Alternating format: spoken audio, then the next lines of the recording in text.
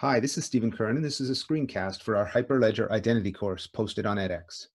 In this session, we'll look at an example of using social recovery to retrieve highly sensitive information, such as the recovery key for the backup of your digital wallet.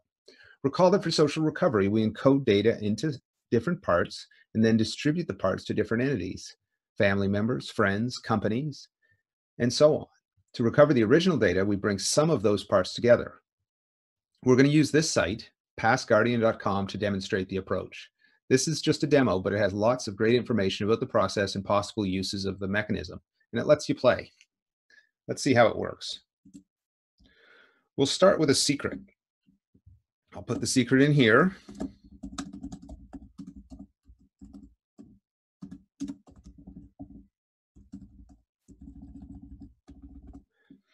In this case, I'm going to have split the secret into 5 shares, and I'm going to have a threshold of 3. That means 3 of the shares must come together in order to reconstruct the secret.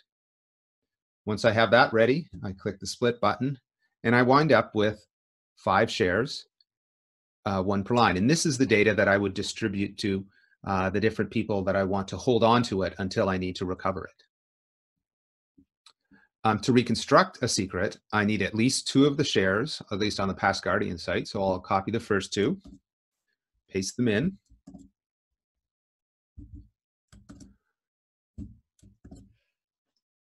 Once I have that, I will click reconstruct, and there is not my secret message. And that's because we haven't got the requisite number of shares together that we need. So what I'll do is I'll add another share, and then I'll take one of the other lines. Now I can take any of the lines. If I take the same one, it won't reconstruct. It'll produce the same thing. But if I take any of these 3 that I don't already have, take this last one, I'll paste that in, reconstruct, and there we go. I have my secret back. So that's how Shamir's secret sharing works, and this is an example of how to do it. Note that in a production implementation of this, we would expect the user interface to be way, way friendlier. We're not going to be sending off people raw strings of data that they handle by hand and they copy and paste them along. It works, but it's not going to be pleasant for the user. It'll be a lot easier than that. As I said, you can try this on passguardian yourself. Please take a look at the information on the site to see the other use cases for the algorithm. There are advanced features for doing different things with the data and some details about the algorithm itself.